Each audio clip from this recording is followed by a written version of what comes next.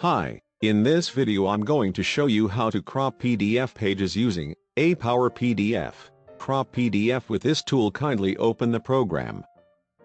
After that, load the PDF file that you wish to crop by clicking Open Files or dragging it directly into the tool's interface. Once the file is loaded completely, click Pages on the top toolbar and select Crop from the right side of the menu. Next is to click and drag your pointer to select the portion that you wish to crop. Now double-click within the selected region and another window will then appear. From here, you can adjust margin controls and page range. When you're done, click OK to confirm it, and to permanently save the changes, click File and then Save. And that's how to crop PDF pages using Power PDF. Thank you for watching.